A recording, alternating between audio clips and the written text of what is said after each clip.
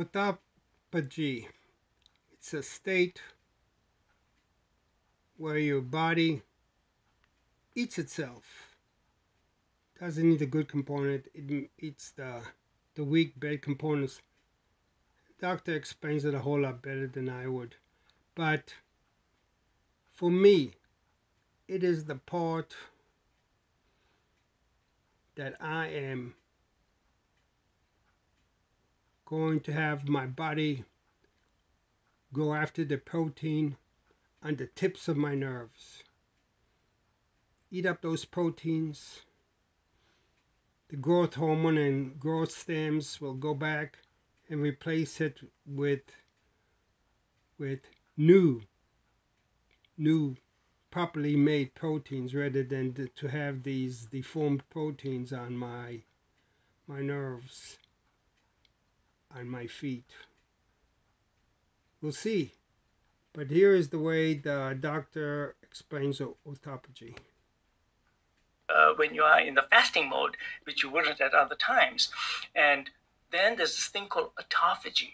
And I know there's a lot of people talking about autophagy, and you know about autophagy, but for your audience, I'm just going to tell them that when you're running out of fuel and substance is not coming in, you're going to take all your intracellular redundant parts of your cells and say, you know what, I'm just going to use these for energy because I need energy, right? So under the circumstances of fasting and some ketone production, you're going to take your intracellular organelles that are redundant, and you're going to basically package them into lysosomes and basically export them out of the cell so that the body can utilize them. Now, what you've just done is you've cleaned up your intracellular debris, as it were. And same thing with old mitochondria.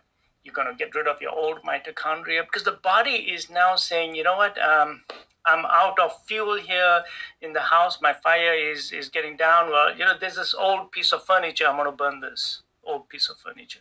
That's what it's doing. It's getting rid of redundant furniture. Now, when you feed yourself again, those parts are going to be replaced. So the science is now showing that when you clean up your mess in your cells and then you do feed yourself again, you're going to get new mitochondria.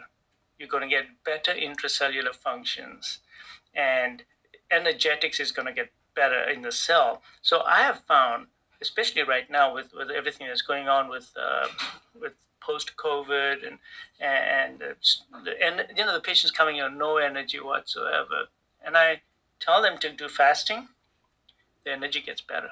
And I said, why is that? It's because they're getting mitophagy, their mitochondria are getting better. They're getting new, better mitochondria.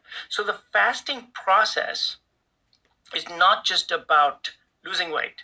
It's about changing your entire cellular mechanisms, and we're supposed to have that. That's what keeps us young. Our telomeres also get longer when we're doing this. They don't shorten so fast, I should say. So there are so many biochemical changes, Drew. It's crazy that we didn't. You guys need to listen to this whole video. Need to listen to it many times. But for me, I need the nerve tips of in my feet. I need them repaired, and I'm hoping autophagy would have it done. And I'll go into it in more details when I start my fast. It's going to be done on a molecular level with my body. And talking about weight loss, I have zero interest in weight loss. I will be fasting 12 times. I hope not. I hope after 6th time I could tell, hey guys, neuropathy was taken away, and I can stop this once a month thing. But if I have to continue, I have to worry about my body mass. I know if I let my body mass drop too far down, then I gotta quit. If I don't have enough body mass to fast, then I'll be dissolving myself. Not the right thing to do. Looking very forward to my next fast.